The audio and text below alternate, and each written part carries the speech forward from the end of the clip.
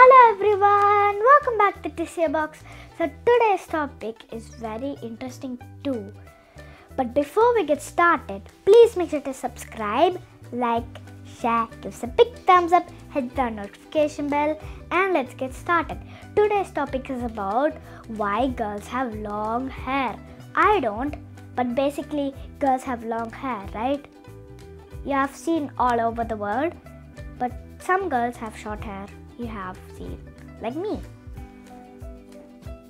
Why? There are some reasons. Now let's reveal them. The first thing is, in ancient period, the women have to stay at home. The men have to go hunting to fight with the animals. And if they have long hair, the men I'm saying, when they're fighting, the hair will fall on them and it will be very disturbing and it will cover their vision, so they can't see and they can't even fight, and the women have to stay at home, so they started growing long hair and they have to take care of the children, and they don't even have to go outside, only the men. So the men had to cut their hairs. That's why ladies have long hair and men have short hair, and there are more reasons why girls have long hair. The second reason is religion. All across the world, the women have long hair and the boys have short hair. Also, it gives femininity. Women's always have long hair, right? And it's so pretty. And men have short hair and it's so boy too.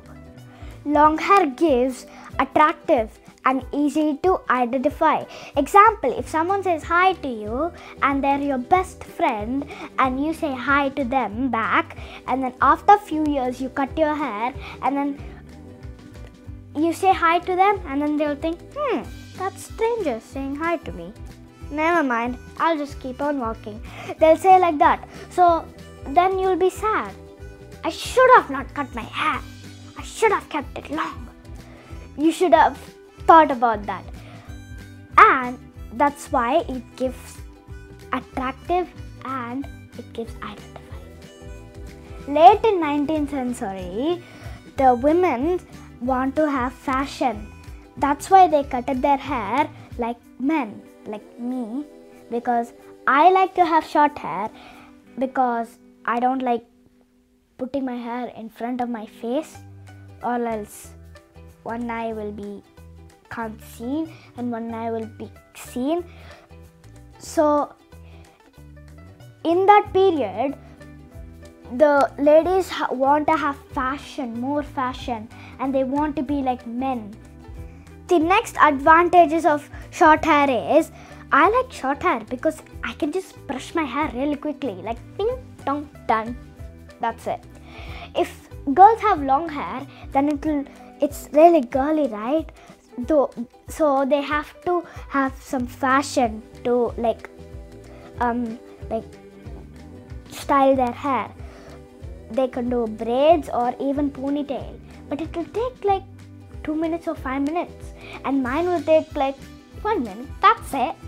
And then I can just get ready to school. Ding! I'm there really quickly. And guess what? Short hairs are really good because at my school, some girls have short hair like me. But I'm the only girl who has short hair in year 3. See? I like short hair. Finally, they will identify the shadow of, oh, this is the men, this is the women. And guess what? You know where you go to the toilets? Sometimes they have shadows like girls and boys. So they represent which has long hair, that's the women, and which has short hair, that's the men. And that represents identity too.